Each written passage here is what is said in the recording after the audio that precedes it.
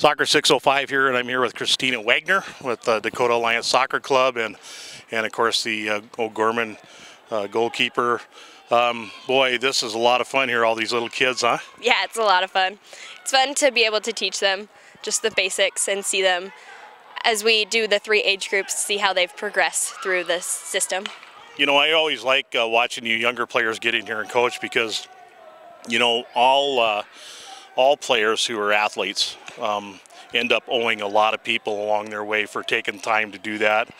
And it's so nice to see you at a young age getting in here and doing that. Yeah, it really is great to be able to kind of give back to what our coaches have taught us and be able to see these little kids just get a love for the game of soccer like we have. So what's the funnest part of working with kids this age?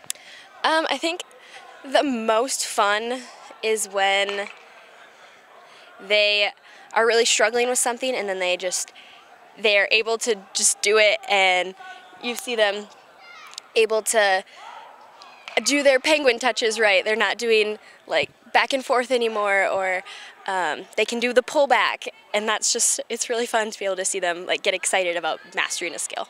You know, sometimes you can actually see that light bulb turn on in their head, can't you? It's like the best expression. They're like, oh yes, I got it. So how long have you been playing soccer? I've been playing soccer since I think I was in kindergarten, so it's been a long time. You know, you come from a soccer player. Your older sister Amanda had the best career goalkeeper ever had at Augustana, and you're fast on her tracks there. You know, I guess we talked a little earlier, and you're still, you know, not committed or anything, but probably like to play college soccer at some point.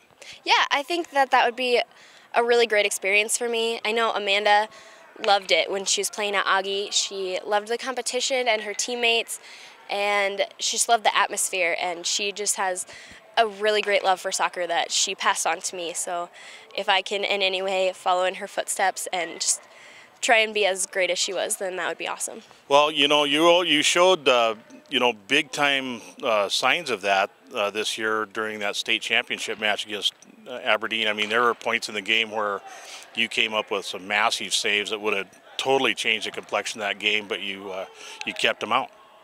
Yeah, state tournament, it was a really great time. My team definitely helped out a ton. They were always working hard, and I was glad that I was able to have their backs when the ball got through. The state tournament was a lot of adrenaline, so that's probably where those saves come from. But well, you know, adrenaline does not make a keeper alone. I mean, you got to be able to do it. But I mean, you really impressed us, and I thought were a huge part of that state championship. So, you know, I see those great goalkeeper genes in you, just like your sister has. Good. I'm glad I can get that compliment. Well, Kristina, I'm going to let you get back to your group here, but we really do appreciate a couple things. First, you know, you taking time to talk to us, but on a bigger note, I appreciate so much seeing you young players out here working with these little kids and teaching them the right way to do stuff. I don't think you could have a higher calling almost than that. Yeah, it's a great time. Thank you.